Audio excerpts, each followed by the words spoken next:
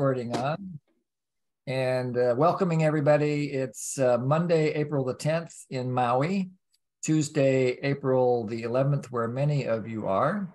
I'm Jim Mansky and happy to be here for the Open-Hearted Practice Group. I'm actually beyond happy. I'm ecstatic, I think. I think I'm dancing on the edge of the flow state, seeing you all here, especially Sudha. We're going to get a chance to hear a little bit about the India Convention in a bit. And I'm seeing new faces that were encouraged to come here from the India Convention, and seeing old friends. And so I'm just thrilled to be here and looking forward to playing with you today. Well, just recovering also from having made a significant mistake, it sounds like, and I'm also recovering from having worked on my taxes for so much of today that I already have brain fog, so I'll probably screw something else up yet today. And glad to see you and to hang out with you for a while. It's really energizing for me, and that sense of belonging is very sweet. So thank you for sharing your time with us. So this is a practice group, which means, there's lots of different ways people gather to live NBC together. And one way is maybe an empathy group, another might be a book study group, or, there's lots of different forms. This is a form that has helped me for the last 23 years, and we just call it a practice group. So the focus is on setting you up to practice some aspect of nonviolent communication. And today, if things go according to plan, we're going to practice all what are called the 3 different modes of nonviolent communication. And I'll say more about that when we get there. But we'll start in just a moment with a chance to practice some self-connection. We have a special treat today. One of our participants, Happy Ron, is going to serenade us with a song. And then we'll make small groups for you. So you can go to the small group and check in with each other about your response or reaction to the song and anything else that's alive in you that you would like to be heard about. And then when we come back to the large group, we'll have a chance to reconvene here, and then we'll launch into a lesson that will last with some practices that'll last the rest of our time. We go for a full 2 hours where we don't take a break because we really trust that you know when you need a break. And it might be different for different people. So we trust that you'll take care of your needs. And if you need if you need to stretch your back or turn the camera off and lay down or take a little walk and come back, any of that is perfectly fine. But if you don't want to be in a small group, then put a little equal sign in front of your name, like Richard did. And that just alerts Jory. Jory's building the groups here. That you prefer not to be in a small group. You'll end up going to another group, but it's just the other people that don't want to be in a small group, and so there's no expectation that you'll do anything there other than hang out. Sometimes we call it the library. And then toward the end of the call, there'll be some announcements and some ways of practice during the coming week and so forth. So it's a pretty full practice group, and we're really glad that you're here. So Jory's going to continue to make the small groups. Anything else you want to say before we invite Ron to sing? Yeah, I don't know if you mentioned about the equal sign. I did. Okay. Yeah. Thanks. Yeah. All right. Great. Ron, please. Thanks so much. My name's Happy Ron. I wrote this song in 1999 after I worked with Marshall about feelings of not being enough, not being good enough. And I wrote this song for me and someone else who thought they weren't enough. The song is You Are Enough. Don't think you're not enough. Don't think I want too much. You know that you move me beyond cynical to impossible. Your eyes are more than enough. They find me with their touch, like soft rain in the night, turns typical to beautiful. Why do you think there's more you would have to do when I'm so grateful for every part of you. In a world with so much noise, I live to hear your voice. It echoes through my soul. The story spins and my life begins. Your heart is quite enough, surrounds me with its love. You know it moves me into more, from physical to emotional. You're beautiful. You're enough. You're enough. Thanks so much. I'm Happy Ron. You can find me Happy Ron, one word, anywhere on the internet. Thanks for just notice how you feel having heard that song.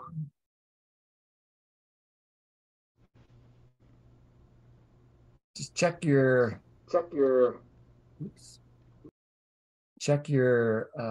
body for reactions and responses to the song.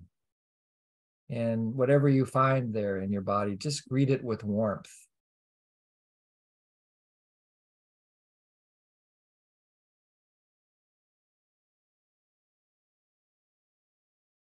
And we've made some small groups for you.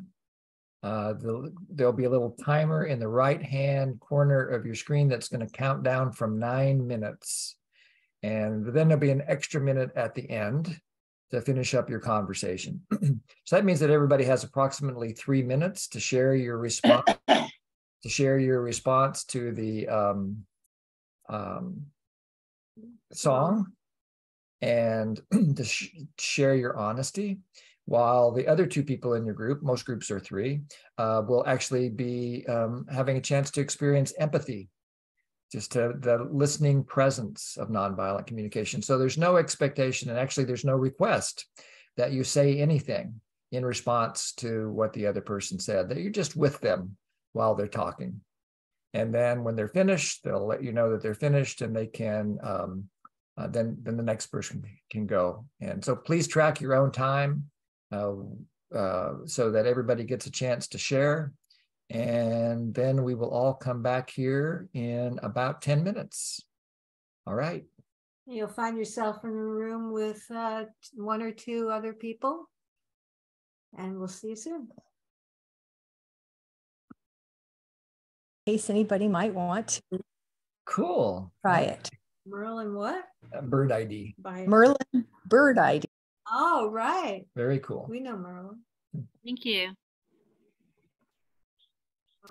So welcome back, everybody. I hope you enjoyed your time getting a chance to practice NVC in small groups.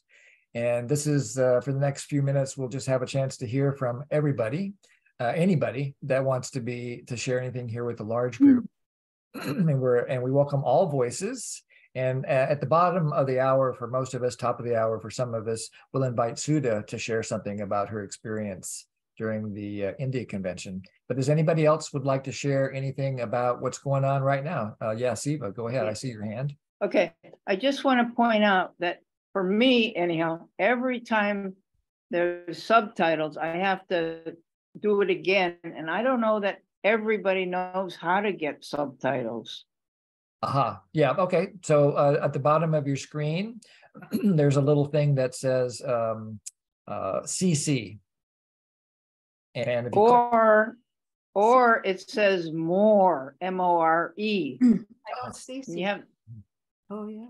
you click on that little arrow, and it'll give you the opportunity to work on your subtitles.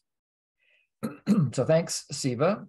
Subtitles really help to support clarity sometimes. Go ahead, Carolyn. Okay, well, this leads right into what I was going to make a request about. And that was that I and the 2 other lovely ladies in our group would love to hear him sing again. I don't know his name. We felt very rushed that all 3 of us had just arrived, barely. and loved the song, the melody, but could not understand the words very well. And we, so now knowing about this little CC, that will help, and we'll do that. And so it's just my request, asking if that's possible. Yeah, you'd love to hear the song again, and I see at least one thumbs up. And so maybe after we hear from Sudha, we'll see if that's still in the flow. And maybe Happy Ron could post the lyrics into the chat. And I'm happy to point out, by the way, we haven't had very much happening so far in the chat, but I figured out why it was disappearing the last few weeks, and I fixed it. So I don't think that the chat will disappear anymore, but I could be wrong. But so far it seems to be working. At least my chat didn't disappear when you guys went to the small groups. Anybody else want to share anything? Can we move that now? So that's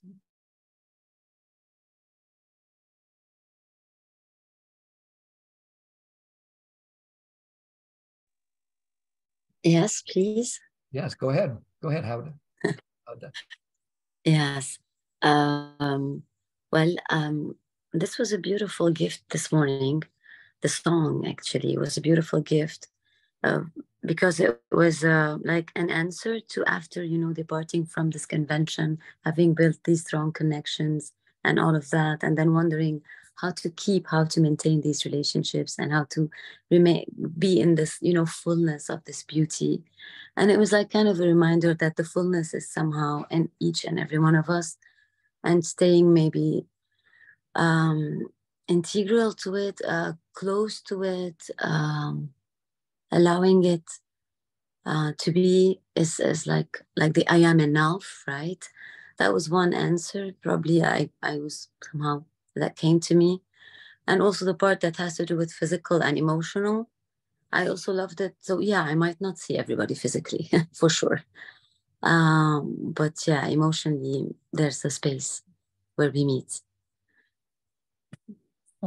Thank you. I'm glad you're here. I'm glad you found us. I'm glad you had the chance to express what's alive in you. And Aaron, I see your hand up. By the way, Aaron knows how to raise his hand using Zoom, which is an option. That's on the bottom of your screen as well. If you're new to Zoom, there's a little button down there that says reactions. And if you click on that, then there's another button that gets revealed that says raise hand. Go ahead, Aaron. Hello, thank you.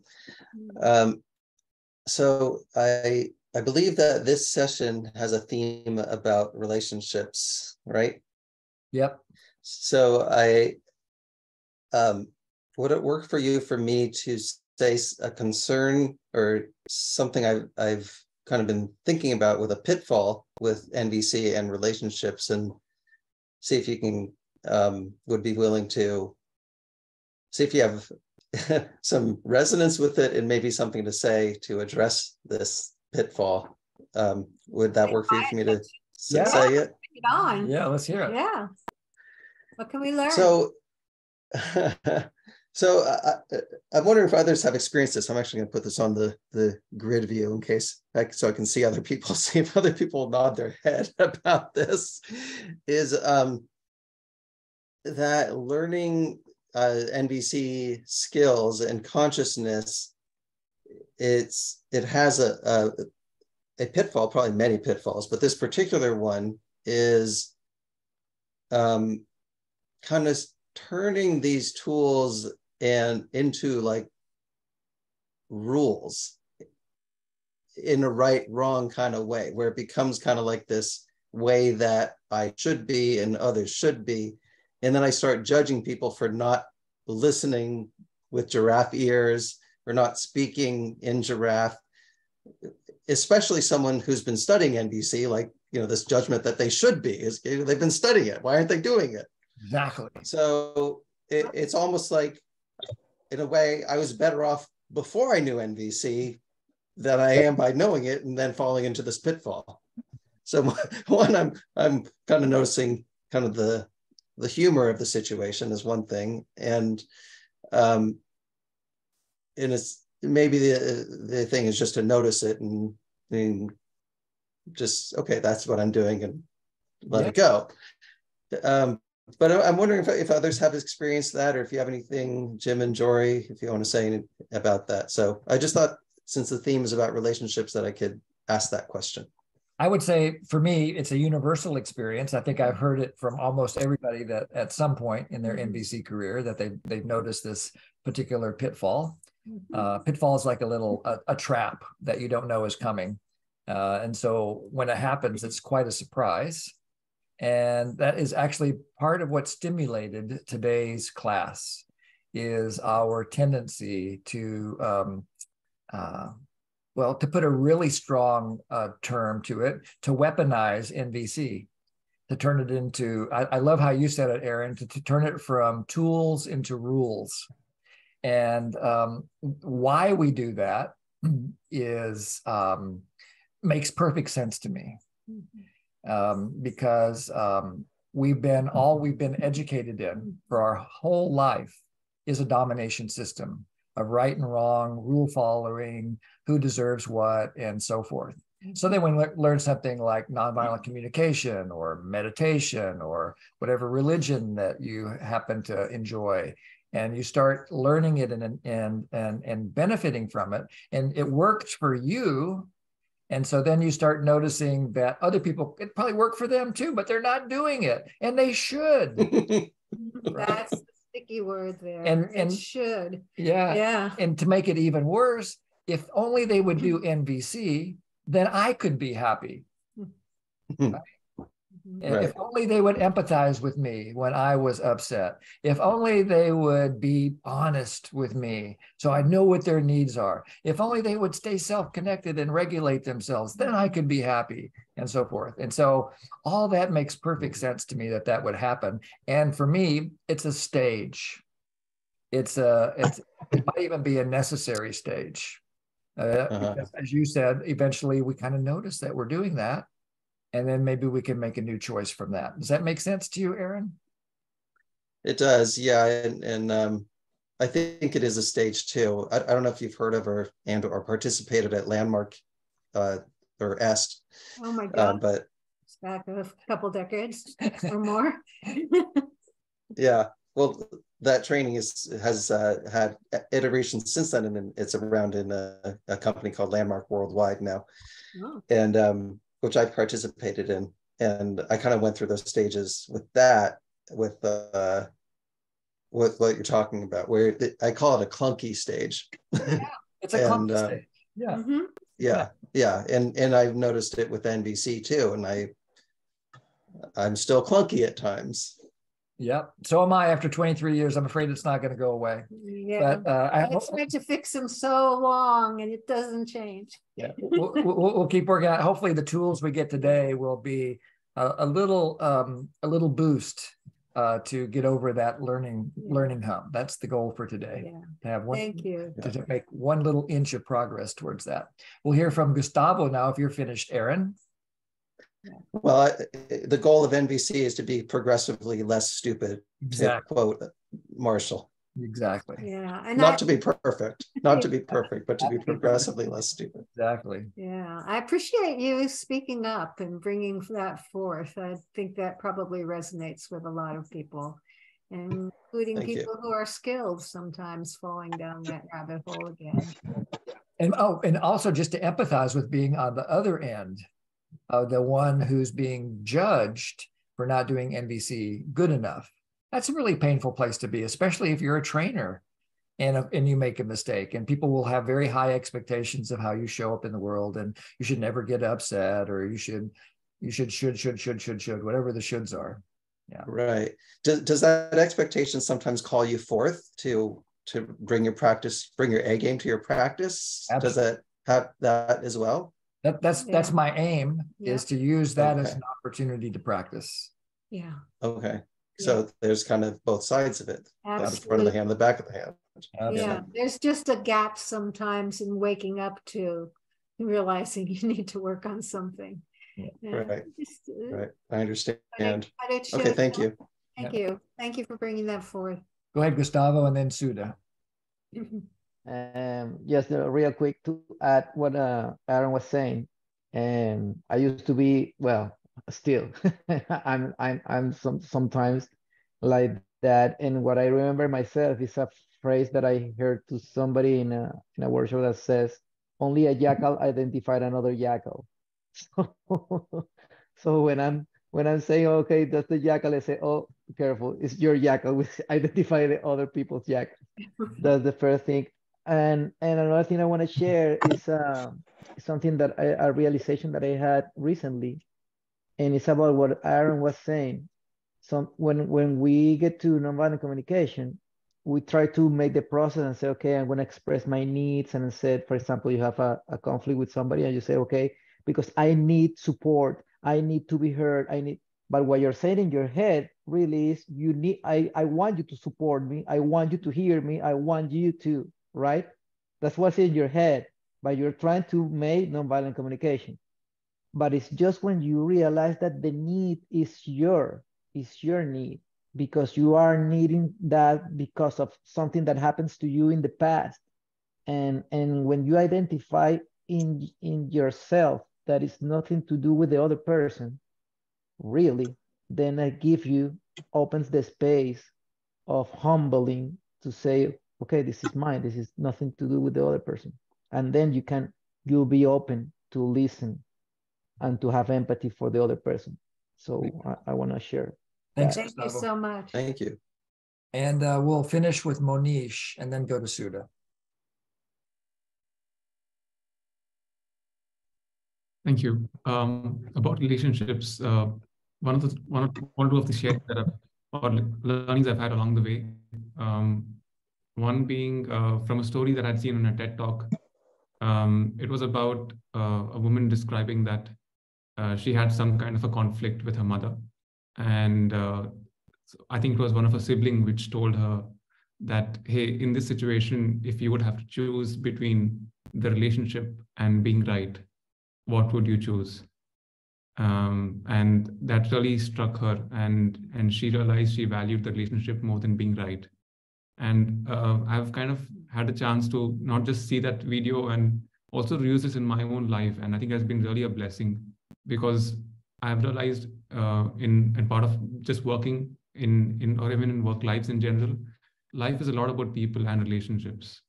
And especially in times of pressure, when pressure gets the better of you, being mindful about this as maybe like a guideline, or, as a principle, or however one may want to see it. Do you care about the relationship, or do you care about being right? That is really, helpful to me to at least navigate those challenges better, at least attempt to navigate those challenges better along the way. Yeah. I'd say it makes a lot of sense to me, Monish. Thank you. Yeah. And Sudha.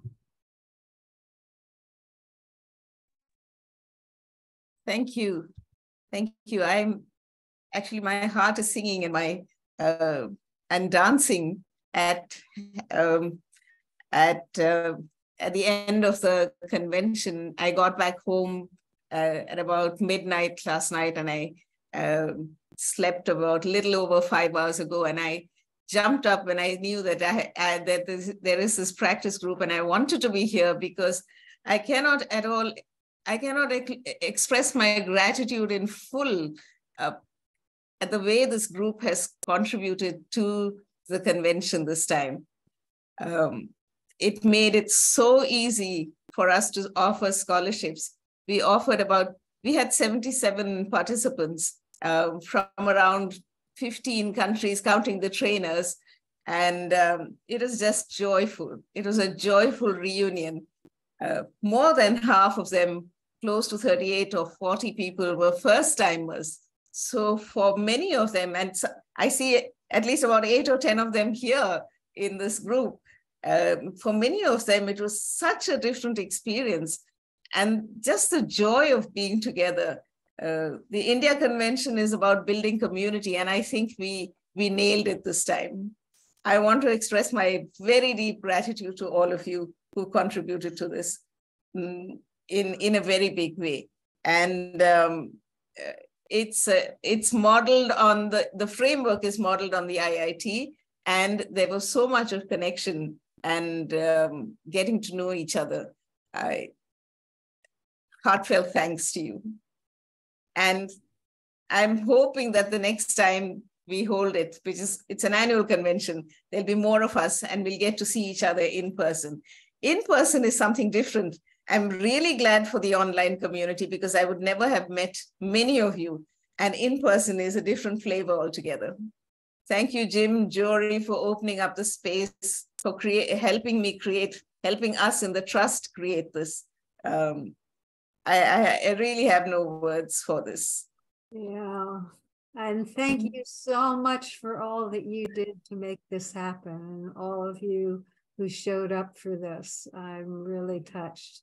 That's a gift to me too, that happened. And I'm sorry I wasn't there. It would have been nice. Not quite yet. It is so wonderful actually to take in your words, Sudha, and to give people many of the people on the call were the contributors to help to make life more wonderful. You know, Marshall's dream was that we all take responsibility for creating the world of our choosing. And you guys actually supported Sudha in her mission to support people who came to the convention in making progress in creating the world of their choosing. So thank you for letting us know how it affects you, Sudha, and how it went for you. Anything else come up for you that you'd like to share? Yes, just one more thing, a detail I would like to share, that we had 77 participants and we needed, I'll say it in rupees because I haven't got the converted to this thing. We needed about 12 lakh rupees to make this work. And we got about 5 lakhs from you and another 4 lakhs from the participants who contributed. And then we had some money in the trust itself. And most important, that we were able to offer 29 scholarships amounting to about 3 lakhs. So for me, it was a win-win all the way through, and a deep, deep bow of gratitude to all of you. Wow, wonderful to take that in. Thank you. It would not have happened with so much ease as it did without your contribution. And just holding a convention in a distant place or in a different land altogether, just trusting that what you contribute will really serve humanity. Yeah. Thank you. Thank you. Thank you. And thank you all of you who did donate to this cause. We raised about $6,000 US, and it like we just heard, it made a big difference. 30 people got to go to that convention that wouldn't have otherwise been able to go. So thank you. Let's celebrate with the song again from Happy Ron, and then we'll move into the class if you are still willing to do that. Happy Ron. Oh, certainly. Can you tell me real quickly? Can you hear me? Okay. Yep. When I do it, because people said they couldn't hear the words or whatever. Okay, I'll just try and get closer to the mic, make sure. Don't think you're not enough. Don't think I want too much. You know that you move me beyond cynical to impossible. Your eyes are more than enough. They find me with their touch, like soft rain in the night, turns typical to beautiful. Why do you think there's more you would have to do when I'm so grateful for every part of you? In a world with so much noise, I live to hear your voice. It echoes through my soul. The story spins and my life begins. Your heart is quite enough, surrounds me with its love. You know it moves me into more, from physical to emotional. You're beautiful, you're enough. You're enough.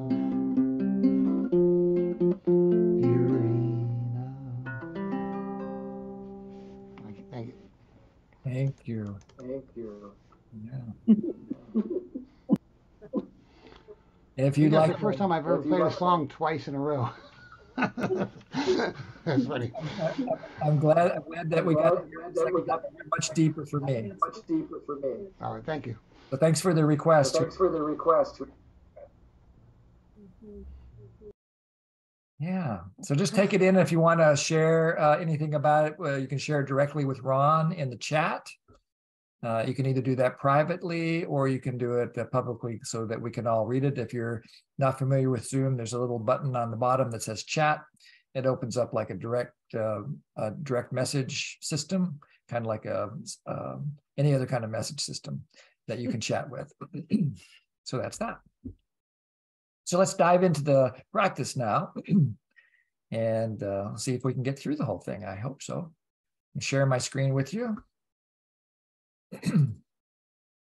The topic today is called relationship as a spiritual practice.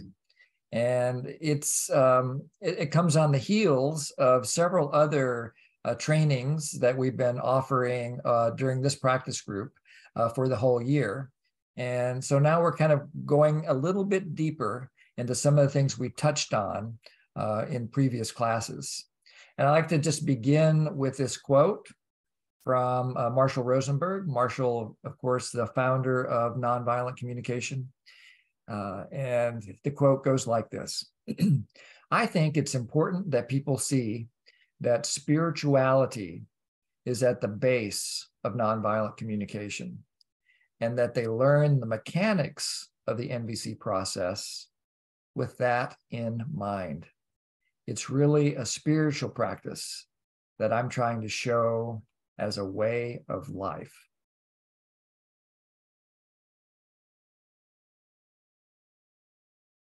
Would you read it in a feminine voice?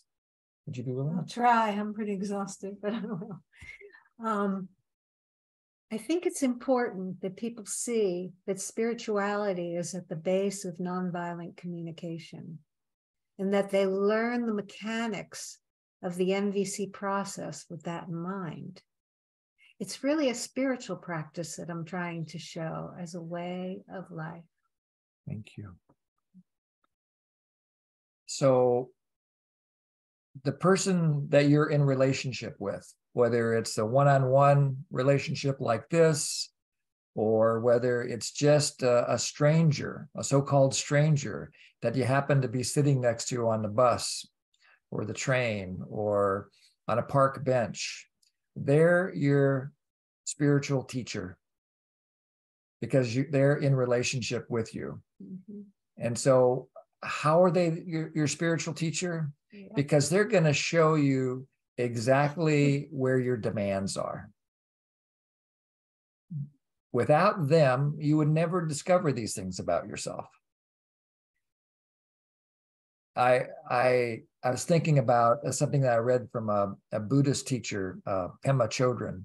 I read this, I discovered Pema about the same time as I discovered NVC about 20 years ago. Mm-hmm. And there's this concept in Buddhism called the ego, or the separate self. And, you know, the idea is that somehow you become free of this thing called the ego or whatever. But I like how Pema described the metaphor of what having an ego is like, or a separate self. That having an ego is like designing a house that's just perfect for you. It's the right color. It's got just the most perfect landscaping, the right number of rooms. The ceiling is the right height. It's got just the appliances and so forth that you need. It's in the neighborhood that you like and so forth. So it's just absolutely perfect.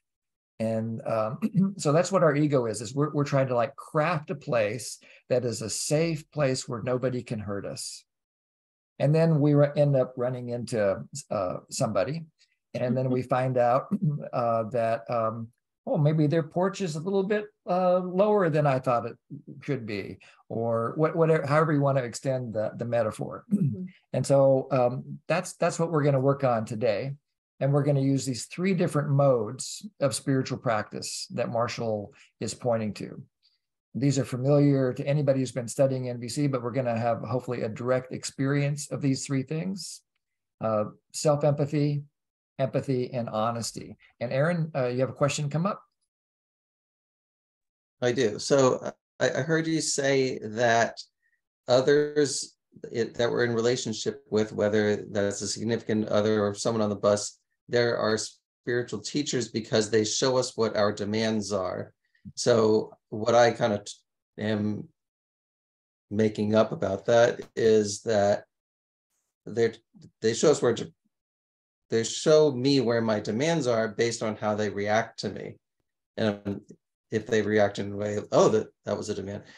But I'm wondering if you can unpack it a little bit. I'm just telling you kind of what I am making up about how they show me where my demands are. But can you unpack that a little bit about how they show us where our demands are? I will, but it might take me an hour and 15 minutes to do it. But yes, when we go through the whole practice, hopefully by the end, you will have the clarity that I share the same hope for clarity that you just expressed. And hopefully the practice clarify it. If it doesn't, then let me know towards the end, and then I'll just try to use words. But I think you discovering it would be way more powerful than me trying to pour it into your head. So are you willing to just try the practice and see? Yes. See?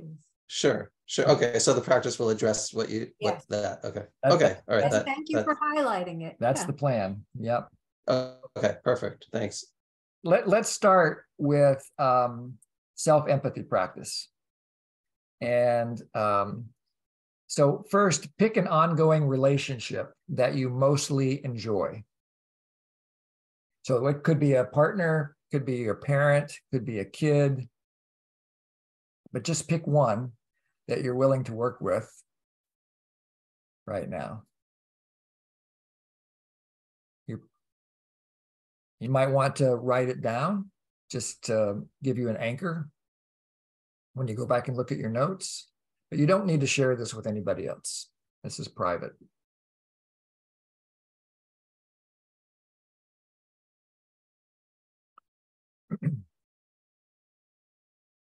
And then name the person and how you are involved. And so I'm going to guide Jory through this practice, all these practices today. Oh, you're guiding me. Yes. Oh, okay. So who's the person? You. Okay. And how are you involved? We live together and we share our finances together. Okay. So notice what Jory did. She just made an observation. She didn't evaluate me at all yet, other than with a little nonverbals. She named me and she named how we're involved. So that's what we're looking for here. It's just this practice of observation. There might be a chance to evaluate them eventually, but we'll start with this. I'm going to be very authentic here. And then, how do you wish I was different? Name one thing. I wish that you would make a distinction between our personal expenses and our corporate expenses and not use those credit cards differently than what they're assigned as. Okay, so now she's expressing it as a wish, right? So what do you wish in the relationship that you chose? How do you wish they were different? How would you like to remodel them? I'll be quiet for a couple of minutes while you think about it and do some writing about that.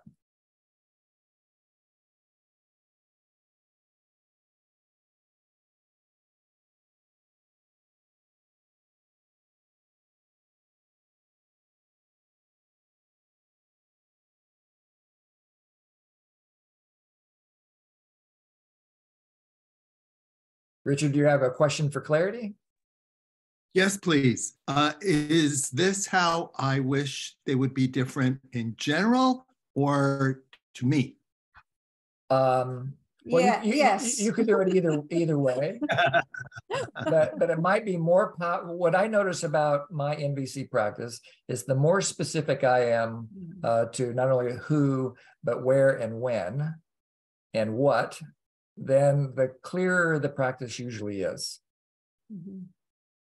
But you can try it any way you like, and you can always do it, different way next time. Yeah, it can be something as simple as I wish they'd wear a red shirt instead of a blue shirt. I wish they'd, cover the compost after they finish putting the garbage in it. I wish they'd take the garbage out when they say they did. Stuff like that. Yeah. Thank you. You're welcome. Thanks for asking. It probably helped other people too.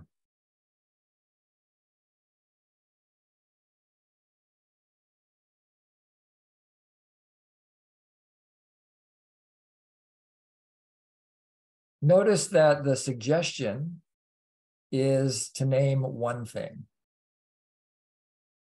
This is to avoid the temptation of building a case or creating an enemy image. So if you just keep it to one thing, then you make your self-empathy a lot easier. And is that Kulanit? Kulanit? I see you. Go ahead. Yes. Yep. How do you say your name? Can I just ask? Thank you. Can I just ask clarifying questions? Sure, go ahead. Because I'm really new at this and trying to understand. So when you answer the question of like how you are involved, you said to keep it with no judgment. Yes. Yeah. So like, can I say? Not the right or wrong, just what you see, hear, taste, smell, touch, what your senses have picked up. Yeah. So I'm involved with my boss, because I work for him. I'm involved with my kid because they came to live with me. I'm involved with my my neighbor because we live next door to each other, and so forth. Just a simple description for yourself. Does that make sense? Okay. Yep. Yep. Thank you.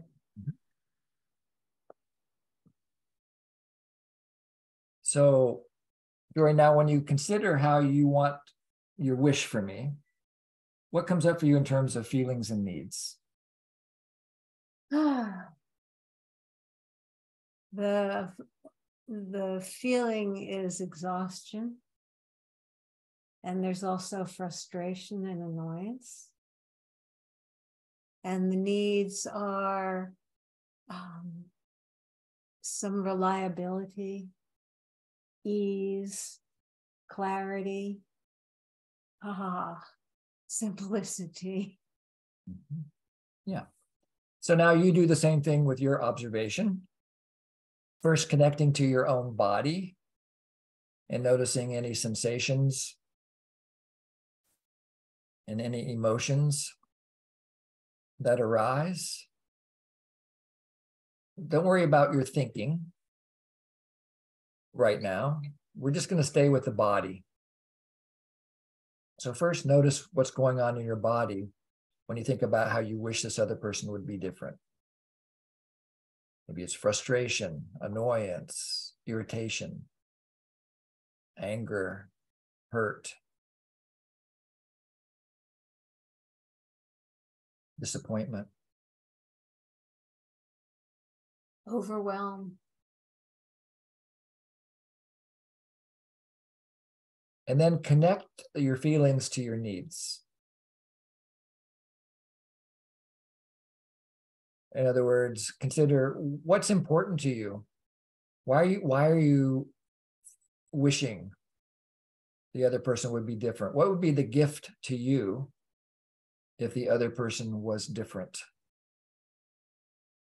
You can use this needs list if you want to. You don't have to use it. You don't have to use a word that's on this list, but it might be helpful. So for me, the gift would be ease, clarity, well-being.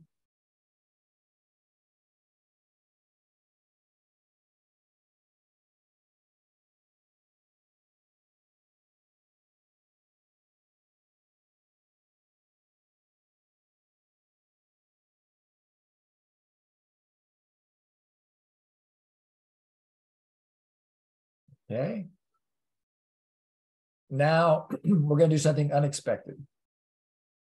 We're going to invite you to state your wish as a demand.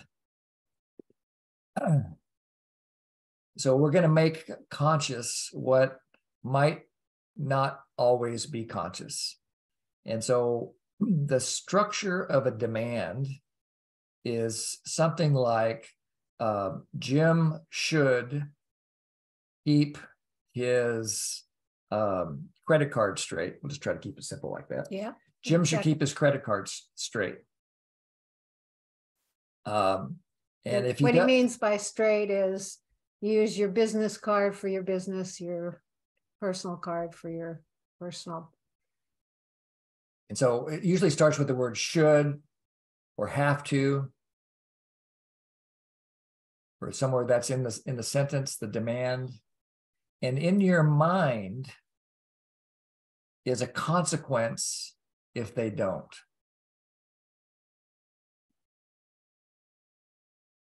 What would you like to do to them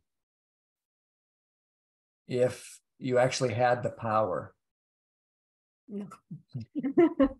Can we use bad words? This is where you would be evaluating. You might be doing some evaluating here.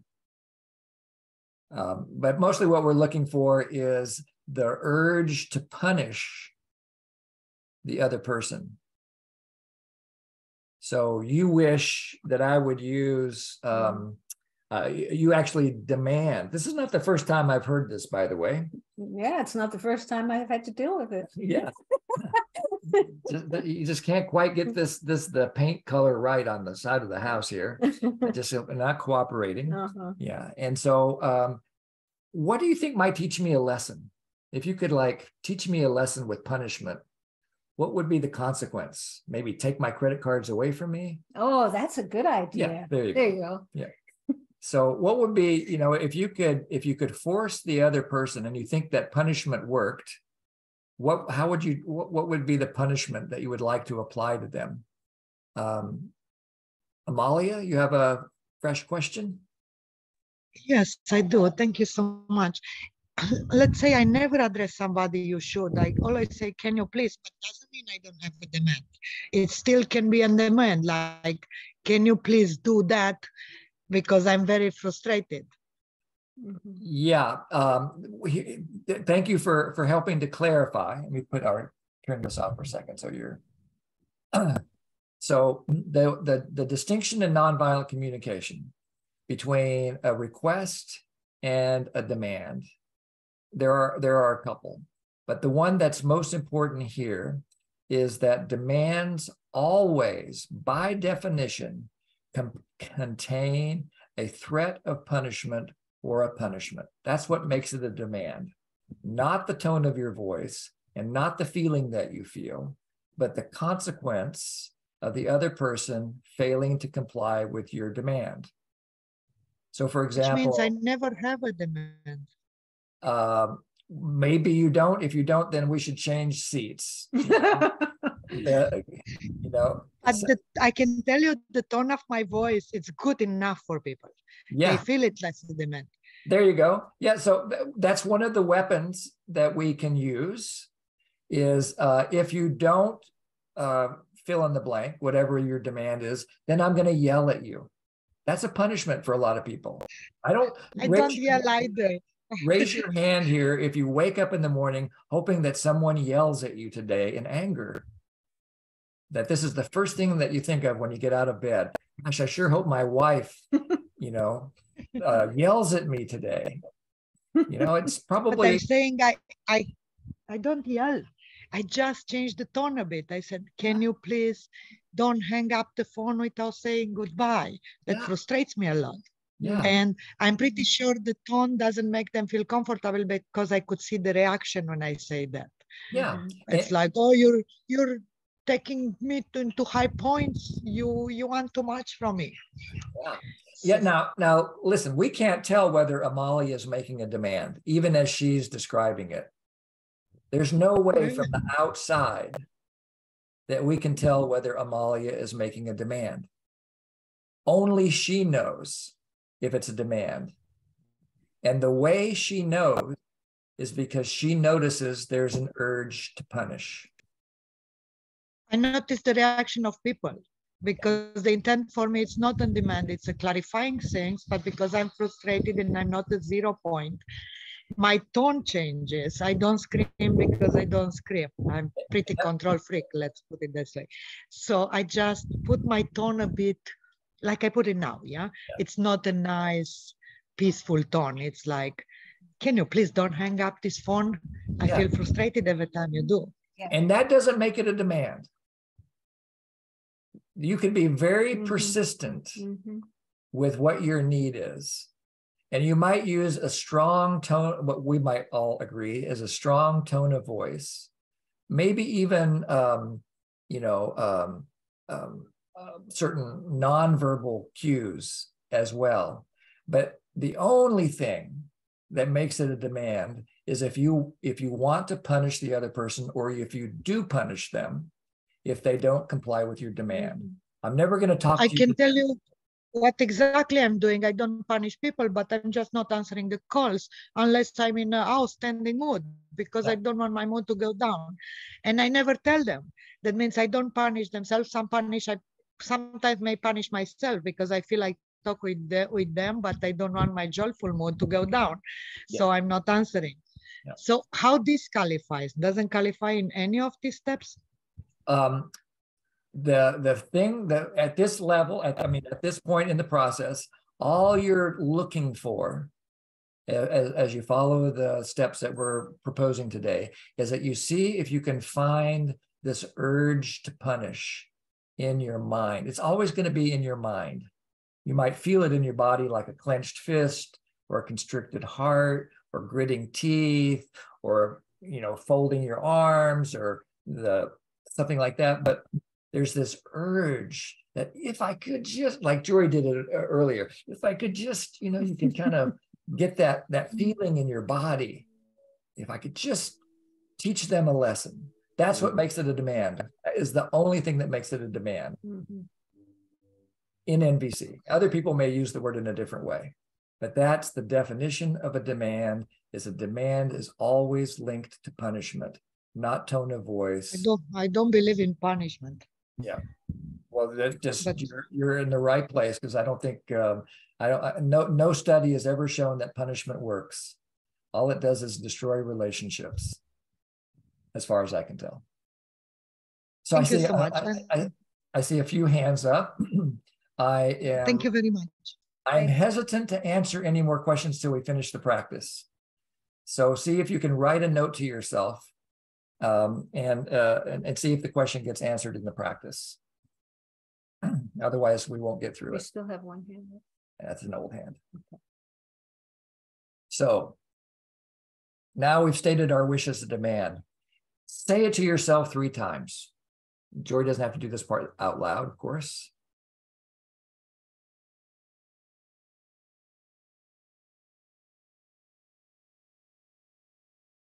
And how does it feel in your body when you talk to yourself with that demand language?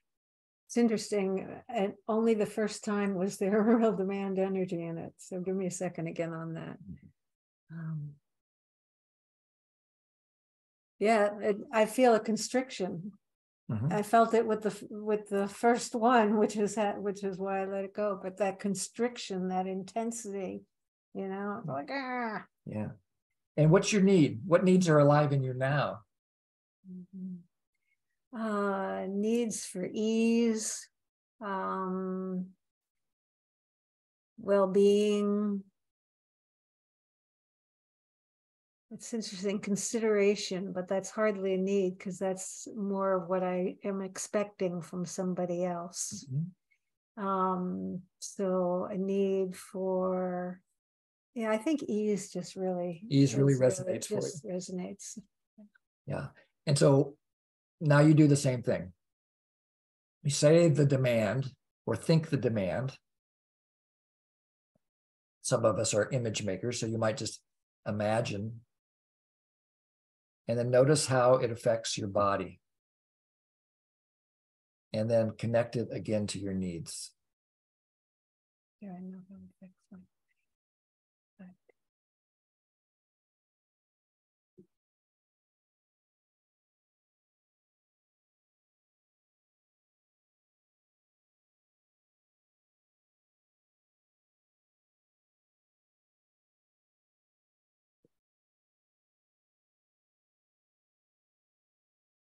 So this is the essence of self-empathy. You're not trying to fix yourself. You're not trying to change the other person.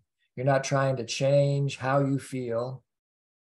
All those things might happen as effects of your self-empathy, but the purpose of self-empathy is simply to compassionately be with your emotional experience. Mm-hmm. So if you're angry, you be with yourself angry. If you're hurt, you be with yourself hurt. And so just to clarify if you want a 3-word description of self-empathy, it's first, you notice that you feel separate. Either you notice a thought of anger or a feeling of constriction in your chest, the urge to punish. So first step is always to notice it. Second, name it. You don't have to name it to the other person. This is self-empathy. You're naming it to yourself. And then the third part of self-empathy is to allow it, or embrace it, or welcome it, whatever word works for you. To compassionately be with yourself. And the way the shortcut to doing that is to connect it to a need. That's what makes you human, is having needs. And what makes you alive, it's actually even being beyond human. Mm-hmm. Everything that's alive has needs. And so it unites you with all life. It dissolves separateness when you notice, name, and allow. So what happens for you as you notice, I haven't changed yet. The house still needs a paint job. But what's going on in your body now that you notice, name, and allow? Well, I feel some exhaustion, but there's also a sense of acceptance and relaxation around it. Yeah. Okay, so that's not the end of the NVC process. That's like the first phase of a connected process. We start with connecting with ourselves to then begin to open up to connect with other people. So now I'll pause and see if those questions are still alive for Gustavo or Aaron, or there's still a hand up for Kulanith. I'm not sure if that's an old hand or a new hand. I think it's an old hand. So I'm going to just put your hand down. Go ahead, Aaron. Oops, you're still muted. I hope the person who. Oh, there we go. Yeah. Okay. Ready? Go ahead. Okay. So you said a couple times wanting to teach them something or to educate them, to teach them a lesson. And you also said that what makes a demand is that you would punish you, like an urge to punish them. Mm-hmm. So wanting to educate someone, that in and of itself, that's not a distinguishing factor of a demand. Like, so I'm wondering if you can say like, when is wanting to educate someone an indication that I have a demand going on, and when is wanting to educate someone not a demand? It's how you enforce the education. Okay. So like, see, how do I say this? So if you think about, let's think about something that doesn't involve anybody here. Let's think about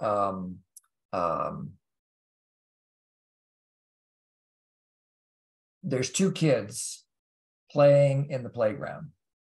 They're both 4 or 5 years old. And one kid comes over and takes the toy away from the other kid. And then the kid who just lost the toy reaches out and smacks the kid that took the toy from him, right? So why did the kid smack the other kid? In NVC, we would say that every behavior is rooted in a need. So what need was the kid trying to meet when he smacked the other kid? Anybody got any maybe guesses? maybe for, it could be, I mean, a couple comes to mind. One is trying to teach him that the other kid shouldn't have taken his toy. Right. It could also be a need for status, like he lost status by having his toy taken away. In order to gain status back, he hits the other kid, gets his status back. Yeah. Right. So putting that one aside for the second, the first one you said is the general motivation for punishment is we want to teach the other person a lesson that if they really got how hard this was through experiencing pain themselves, then they would never do that again. Right. Right. And it works great In temporarily. theory. It just destroys relationships in the process.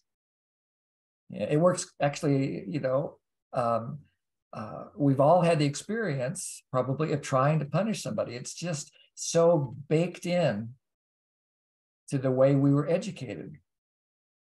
Even if it's not, even if it's not corporal punishment, hitting kids, we were all reinforced with either stern looks, getting yelled at, getting humiliated, withdrawing love, all this in the service of trying to teach somebody a lesson. So that's how we can start developing empathy for ourselves when we have those punitive thoughts. Okay, I understand. Great. And then when would educating be what, like wanting to educate someone not be with a demand? When they want to be educated. Oh, okay. When it's like in this situation, like I'm actually asking you and I'm wanting to learn this. Exactly. Okay. Yeah. But if you were like, Aaron should know this, and I'm gonna, right, he won't, if he doesn't get this, he won't get to come to other sessions or right. I'm gonna block him. I'm gonna block him. I'm gonna make sure that connect again. Yeah, that's the spirit. No. Thank you. Okay, Eric. I got it. Thank you. Yeah, you're welcome. And Gustavo. Jim, about what just Aaron said, one way of educating with no punishment wouldn't be to say, for example, for that kid to say how he feels about it and to ask for, make a petition and not a demand. That's a way to educate the other person on the feelings and the needs and the connections. That's, it could be that a way to educate, not punishing. Yeah, you're anticipating the next thing that's likely to happen. Once we do some self-empathy, then our intuition might be to either express our honesty or to express our empathy. And so we're going to keep going with the practice. Which is different than education. Yeah, maybe, because it could be mutual education. So that's what I'm aiming at. But but there's this place where we share exactly what is going on for us, and our observations. Yeah, in the service. In the service of connection. Yeah. Yeah, you got it. That's how I would say it too. Yeah. So okay, so let's keep going here with the practice. Unless there's any other questions about the self-empathy part. I just want to add, sorry, Jim, I put in the chat, but about the, be careful that when you're not withdrawing your love, because that's a strategy that the ego uses hidden to hide a punishment. No, I'm retiring myself for the situation, but no, what you're doing really is withdrawing your love from the other person. So. Yeah. Withdrawing love is a very powerful form of punishment. And we probably all experienced it at some point. And it's like taking poison and hoping it's going to affect the other person. Okay, so I'm looking at the chat, seeing if there's anything else that I missed, but I think we're okay. So let's keep going. One more question. Oh, sure.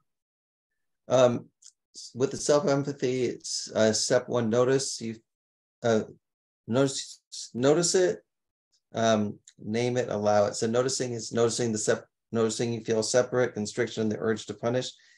is the naming it, does that mean naming the feelings that you're naming what you're naming what you're noticing? Yeah, it and could then be. allowing it. Okay. It could be, Got the naming could be the observation, the feeling, and the need. But it could be just the feeling. Sometimes that's enough to really get reconnected. Sometimes Okay. the observation is enough to get connected, and sometimes the need, sometimes all three. But the reason that you're naming it is to sort of well, I don't know if the effect is it settles the nervous system a little bit.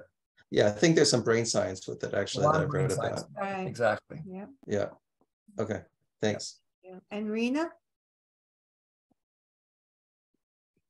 You know, I'm very alive with what Gustavo shared in my relationship with my adult daughter, one of them, where again, you know, it's the impact of my silence. So I might be doing my inner process and kind of connecting with, you know, it sometimes it stimulates sudden, a comment stimulates sudden kind of constriction, you know, that you, and for me, I might be in self-empathy, but the impact on her is like, now don't sulk, or now don't, you know, give me the silent treatment. Yeah. And I get shocked again that, wow, is this how you're seeing this? Yeah. So another first aid empathy to me. Yeah. And then I think I've learned now that it's a sign that she needs empathy. Yeah. So rather than, you know, it's like a 1, 2, 3 so fast that it helps to say that, okay, whatever it is, it's time for, I need to give her empathy. Yeah. I want to listen, you know. Thank you, Gustavo. And yeah, it's hard being a parent. You wonder when that role ends, you know, but it somehow, it's just a continuous healing that the family does, or the parent and child does throughout life. Yeah.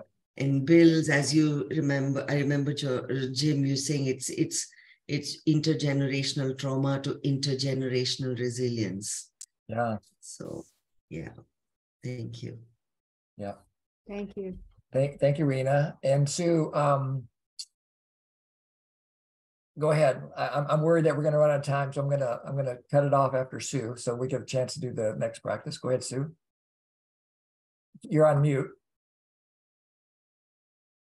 Okay, I'll try and make it quick. The difference between removing love when you feel you're trying to protect yourself from maybe somebody who has an addiction or a problem or is verbally abusive. And I'm right in the middle of that situation where I'm trying to draw boundaries, but I feel the stress inside me because I know I'm not communicating fully in a way that's up to the level of the work you guys are presenting. And but maybe I need to go to Al-Anon more because maybe they talk about this. But so I that's where I'm at, and I'll just see where your practices take us with this. Okay, great. And just you're absolutely right. At this point where we are right now in the process, we're just at the self-empathy place. We're not taking any action yet. We're just being with ourselves. And then, then we may make some choices based on that self-empathy to leave a dangerous situation. I hope so. I mean, that would be my recommendation. So yeah. And or it might be mildly dangerous, like exhausting, you know, or just draining or repetitious. It's not moving forward. Yeah. And so, okay. Yeah. And again, the only person who knows whether it's a demand or not is the person who's behaving. You can't tell from outside yet. Okay. Maybe someday AI will let us know or something. I don't know, but I can't imagine anybody's ever going to be able to read my heart as well as I can. So let's keep going now with the empathy part. Now that we're connected to our own needs, make a guess about the feelings and the needs of the other person. So just imagine them behaving in the way that they behaved that you didn't like. So Jory, here I am. Now you're doing the taxes and you're confronted with the same mistake I made last year, where I used the wrong credit card for some expense and it's slowing you down on your taxes. And you're really connected to your own needs. And for, and well-being. And what do you guess is my needs when I'm out there in the world using credit cards to buy stuff? My guess is that you're out there wanting to contribute and to support what your life work is. Yeah. So she may not agree with my strategy, but she can at least get connected to my needs. So now we often joke that this is the PhD part of NVC, where you, in a practice group, you may or may not have enough self-empathy to take the next step, but we're going to assume that you do. And just make a guess about what needs you imagine the other person is trying to meet when they behave the way they are. You don't have to guess right, and you don't have to get too analytical. Just make a guess of what they're hoping for when they behave in the way that they do or did.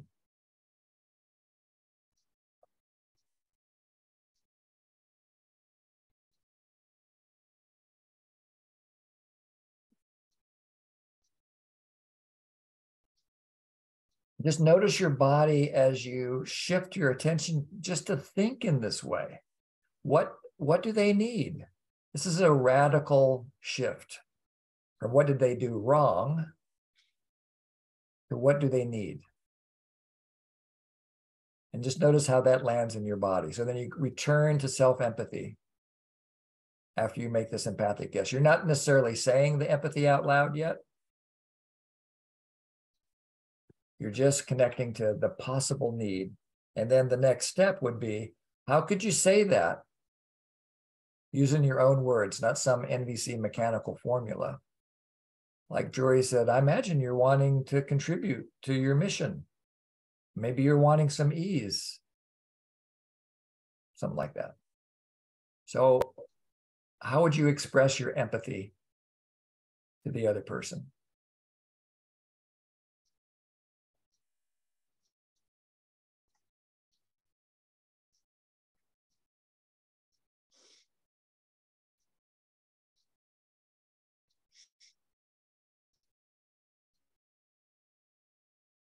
If you want to make your empathy guesses in the chat, sometimes that can be supportive for other people. All you need to do is say the need words, maybe the feeling words too. But if you want to put your whole sentence in, that's also okay.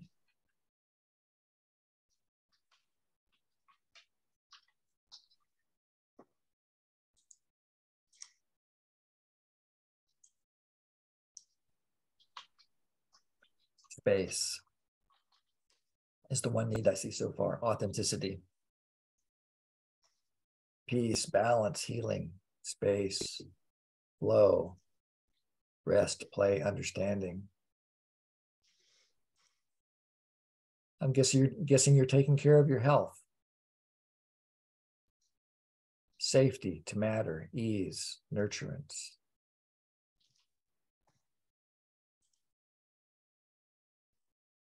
Sometimes even need words people might be a little allergic to need words. So you might come up with some more common ways of saying it. Like, I'm guessing you're taking care of your health. Nothing in there looks like an official need off of the needs list. And yet it's pointing to this beautiful need we all share for self-responsibility, self-care, well-being, so forth. Contribution and understanding, attention to be heard.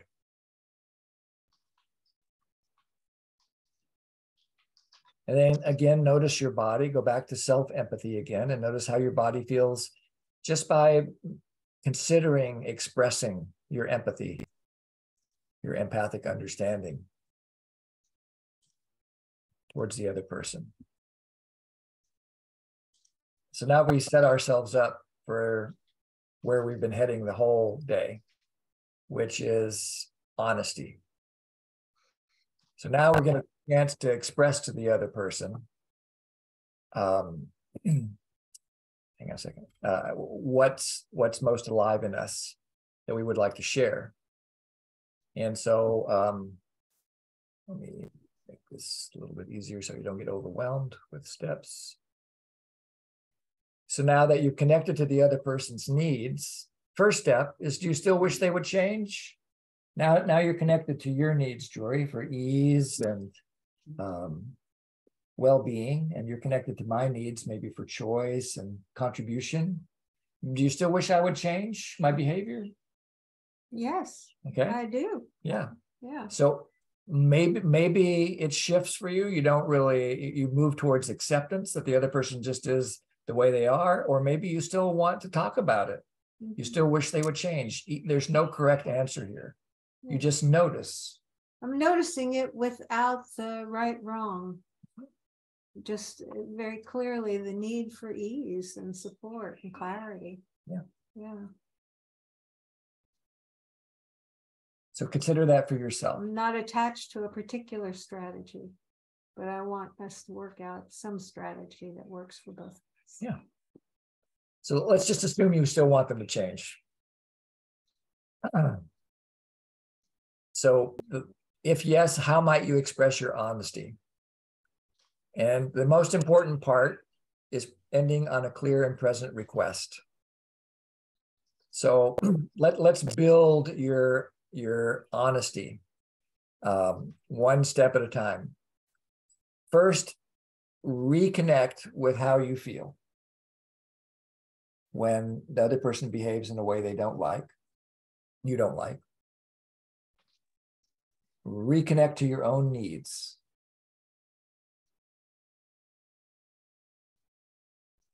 And keep an open heart to the needs that I'm trying to meet. And what's your intuition about what you might say to me in your own words about your honesty? Well, I really appreciate all that you are doing. And I definitely want to support that and partner in that with you. And at the same time, I find taxes incredibly stressful, especially when I can't find the information that I need. And so I just would really wish that we could sit down and get some clarity about how we can keep things with more simplicity. And how's that for you to hear? So I notice that I'm touched and open to having this kind of a conversation. We'll just pause the role play there. So notice what Jory did. In fact, let me just stop. What did you notice that Jory did? Who can say, what did you see that Jory did that you sense contributed to connection? You can put that in the chat. You can raise your hand. What did Jory do or say that you think? Yeah, Siva?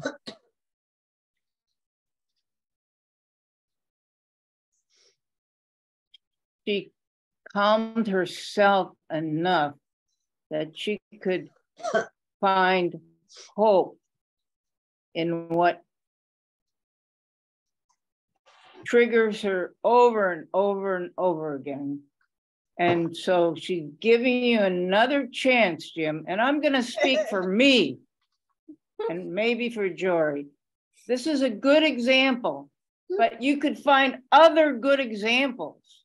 Why don't you search for them and listen to her heart? Thank you, Siva. Yeah.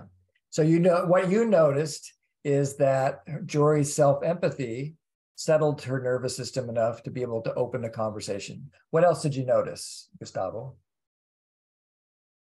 She was completely honest in what she was feeling and what she was wanting and what she was needing in that moment. Yeah. She was honest. She shared vulnerably her feelings and her needs. Yep. There's one more thing that I noticed that she did. I wonder if anybody else caught it. Two more things, actually. Julia? Juliana? Juliana, I mean, sorry about that. Did you have your hand up? Then, okay, yes, I did.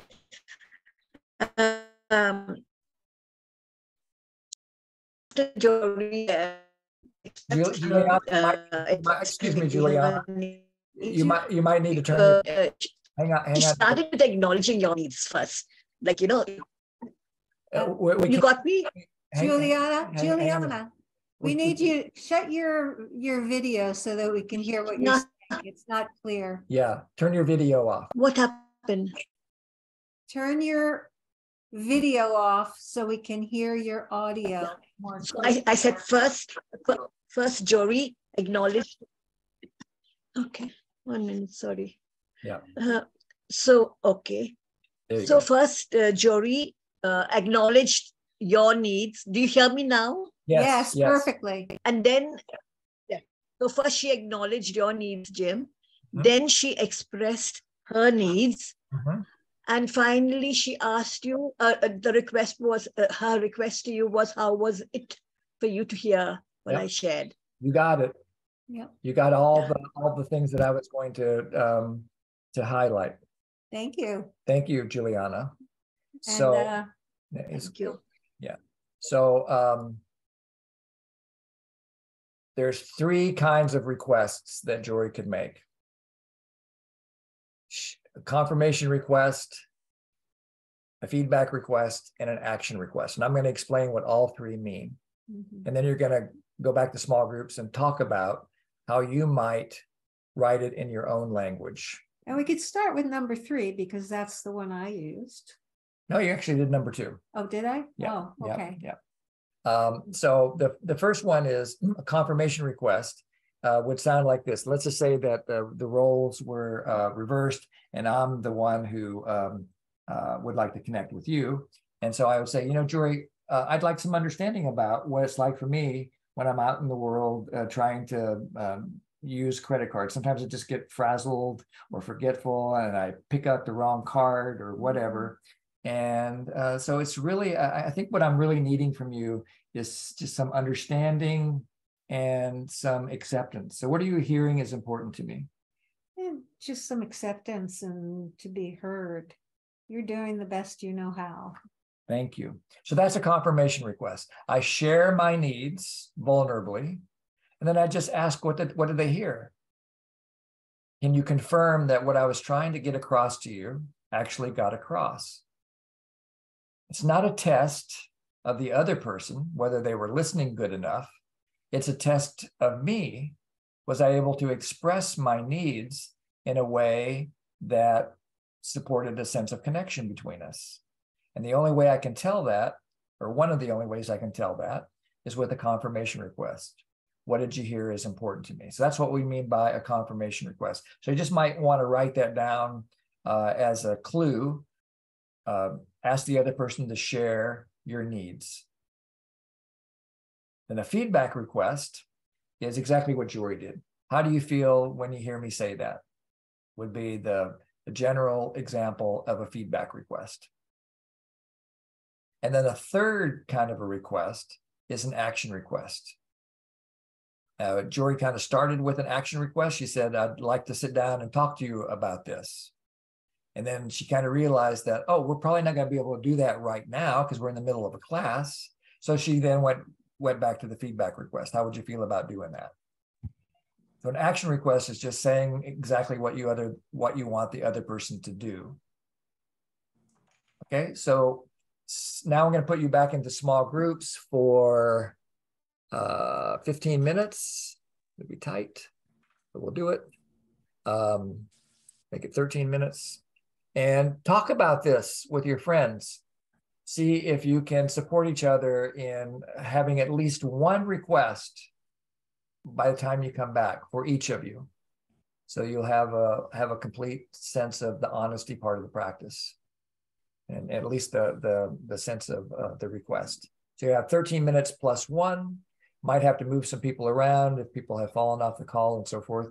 I think we're in good shape. Okay, so we'll see you back here in 14 minutes.